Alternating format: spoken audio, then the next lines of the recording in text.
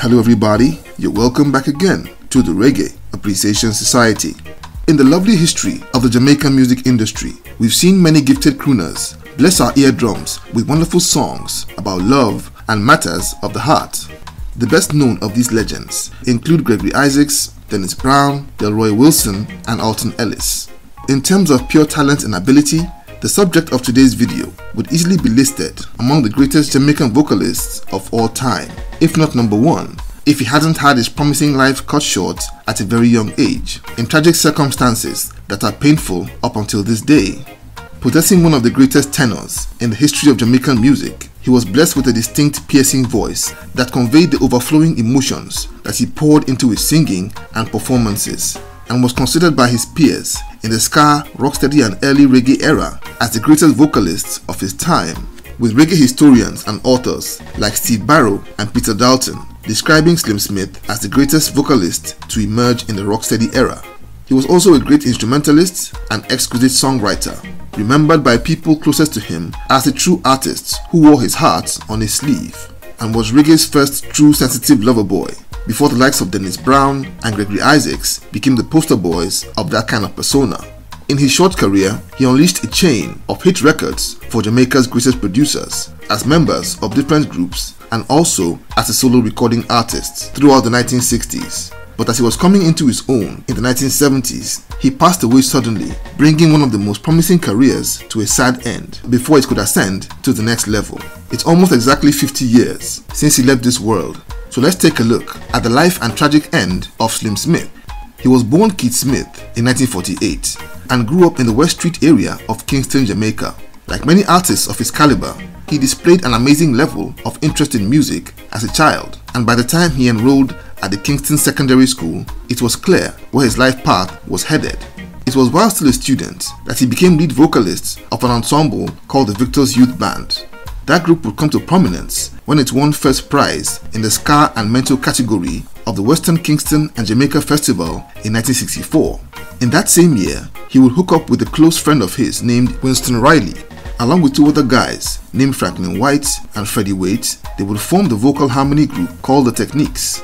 Incidentally, Freddie Waite's two sons, Freddie Jr. and Patrick, became the rhythm section of 80s UK reggae band Musical Youth 2 decades later. The Techniques cut their teeth performing at school shows, street corners, and nightclubs such as Edward Tiaga's Chocomo Lawn Club.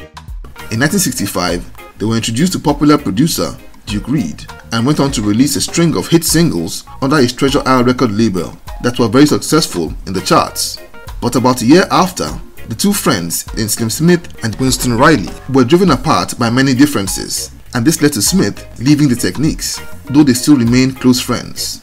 He went on to work with Coxsone Dodd as a solo artist at Studio One, and it was there that the legendary producer, observing his slender physique, gave him the nickname of Slim Smith, and it immediately stuck.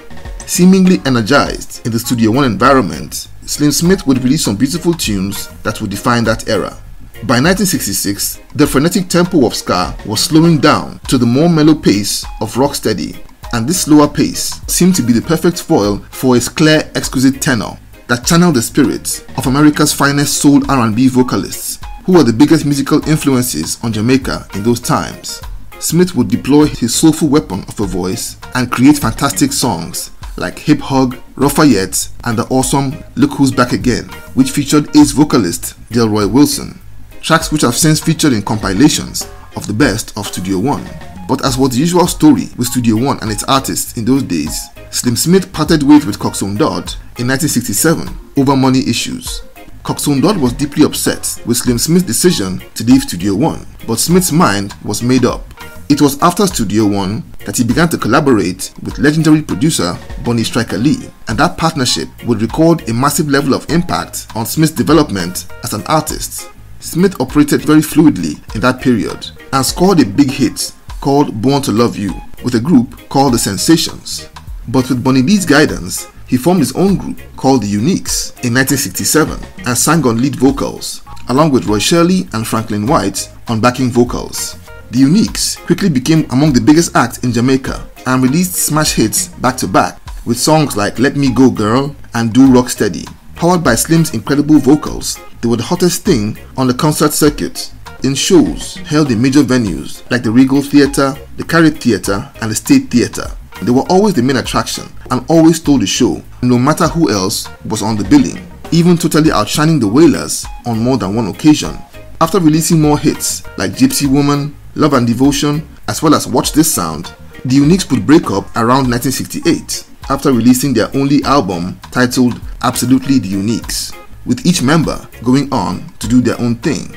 Smith resumed his journey as a solo artist, still under the guidance of Bunny Lee, and would release some of his most iconic material. My personal favorite and one of his most iconic tracks is the simply sublime My Conversation, which featured the usual exquisite soulful crooning of Smith, riding on one of the greatest reggae instrumentals of all time. That particular instrumental has been reused by countless artists over the years and packed a serious punch after half a century. I've left a link in the description section for viewers who would like to enjoy the song after watching this video. Smith would notch incredible hits like I'm Lost, Build My World Around You, and Rain from the Skies. But his biggest song was a cover of a Motown classic titled Everybody Needs Love, a song which had been recorded earlier by the likes of The Temptations and Gladys Knight and the Pips. That song was also produced by Bunny Lee and recorded at Coxsone Dodd Studio One. And interestingly, Coxsone Dodd was at the studio at the time of the song's recording and was still very upset at Smith leaving Studio One and reportedly made some snide comments at Smith. Bunny Lee reportedly told Smith to ignore Dodd and sing the song before rolling the tape. As if determined to prove a point, Smith sang his heart out, leaving everybody in the studio, including Coxsone Dodd, simply stunned. And upon release, Everybody Needs Love would fly up the Jamaican charts and eventually became his biggest hit in 1969. His debut album as a solo artist came out that year and was also titled Everybody Needs Love. Slim Smith was a consummate artist and spared no expense to keep his music pure, and even passed up on a song that would become a worldwide smash hit. The reggae legend Max Romeo was at the time working as a songwriter and vocalist for Bunny Lee, writing songs for artists under his management like Slim Smith and Derrick Morgan. Romeo wrote a song titled Wet Dream, and when Lee checked it out, he just knew that the song was a hit in the making. Lee offered the song to Slim Smith, who refused to sing it after seeing the naughty lyrics.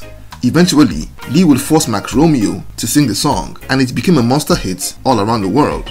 But that didn't matter to Smith, as his own music was blowing up internationally, and he would go on a whirlwind tour of Canada, France, Germany, Sweden, and England. After what seemed like a lifetime in music, it's amazing to note that he was just 21 years old at the time. But despite all his seeming success, it's said that he was suffering psychologically under all the strain of working non-stop for years, as well as experiencing the disappointments of working so hard for so many producers and seeing very little money for all his efforts. It's also been rumored that he was very unlucky in love and experienced heartbreak at the hands of several ladies.